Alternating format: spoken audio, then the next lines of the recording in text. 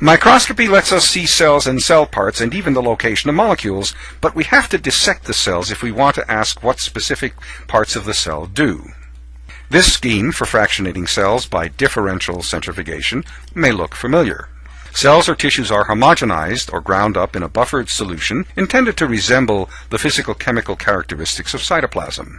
The homogenate is then centrifuged at low speed, or centrifugal force, or G-force, to sediment, we can also say pellet, the largest structures in the cell, in this case the nuclei. The liquid above the nuclear pellet is again centrifuged at about, say, 15,000 times G. These numbers are approximate and vary depending on the actual cell fractionation, but perhaps the next level of cell fractionation would occur at 15,000 times gravity, and the pellet, the 15,000 G pellet, contains the next largest subcellular structures.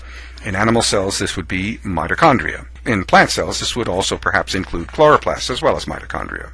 You can follow the rest of the eukaryotic cell dissection to the last supernatant on your own. The cytosol, then, is the last supernatant, and it contains all of the soluble components or chemicals in the cytoplasm, and no longer contains any of the particulates, any of the organelles or small structures in the cell.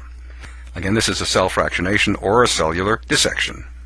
Take a look at this electron micrograph of E. coli. I'd like you to draw or outline a cell fractionation protocol for these kinds of cells in which you've done differential centrifugation to get the different cell parts. Here are the basic parts: plasma membrane, cell wall, the cytoplasm, the interior of the cell containing the cytoplasm, of course, which has mostly ribosomes, and the lighter region of the cell, which is called the nucleoid, which actually contains the bacterial DNA, which is not associated with a lot of proteins. It's basically a circular double helix, which you may remember from another course.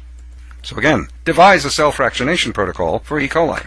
Once we've separated the parts of a cell, we can ask, what do each of the parts do biochemically? The biochemical and molecular techniques we've developed over the last, 75 to 100 years allow us to identify the particular chemical reactions that accomplish different cell functions. They allow us to associate specific reactions with specific dissected cell compartments. And they allow us to design probes to visualize molecules and chemical reactions inside the cells and tissues using some of the microscopic techniques I've just described.